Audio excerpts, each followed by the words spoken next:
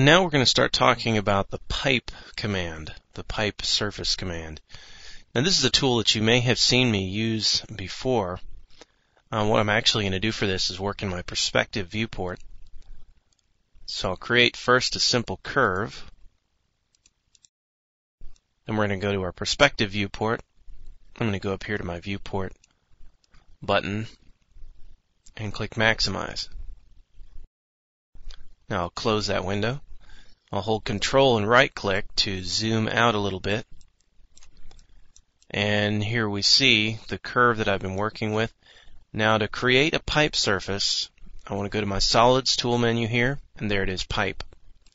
And when I click that, I need to click a curve. At this point, as you can kind of picture, it's going to create a pipe that snakes the length of the curve. But what I need to do, and I have my near snap on, as you can see, my object snap. We'll turn that off.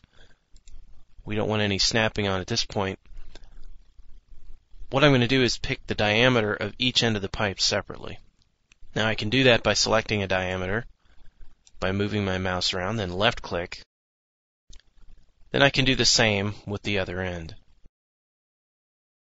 Now actually, if I'd like the diameter to be the same as the previous diameter that I just picked for the other end, I can just right click.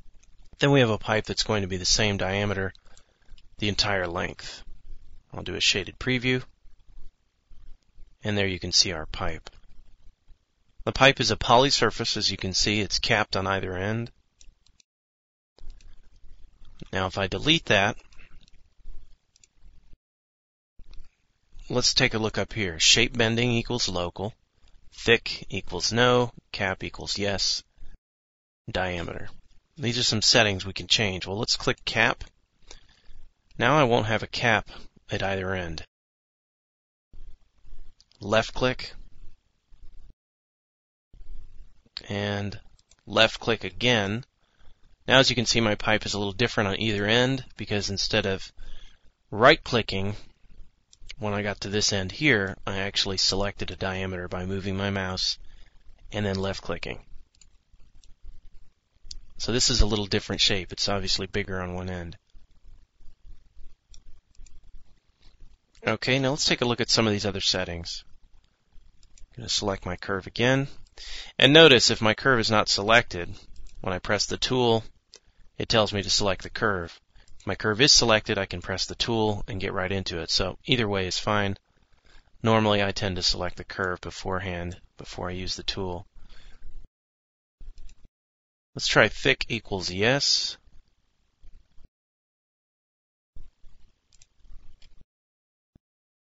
And see now what we're doing. We're actually selecting two diameters for one end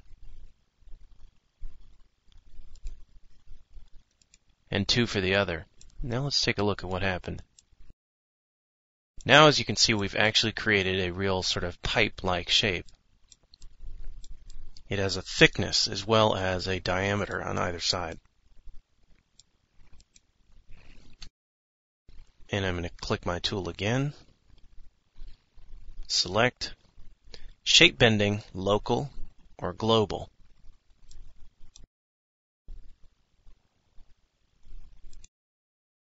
I'm going to pick my two sides.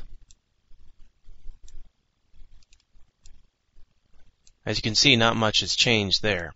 Now part of the reason for that is that our curve is only working in 2 dimensions. As you see, if I move my viewport to here, you can see it lies flat along here. Now that my pipe is created, what if I wanted to bend it or sort of transform the pipe itself?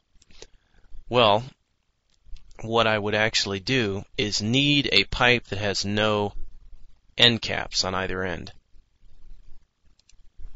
So let's delete that. Let's start over. At this point I'll need to click cap no. Thick we'll leave on as no. Diameter can be changed to radius. And all that's going to do is show you this guide here while you're creating the end. So we'll change it back to diameter. I'll click here and right click. My pipe is the same diameter the way along.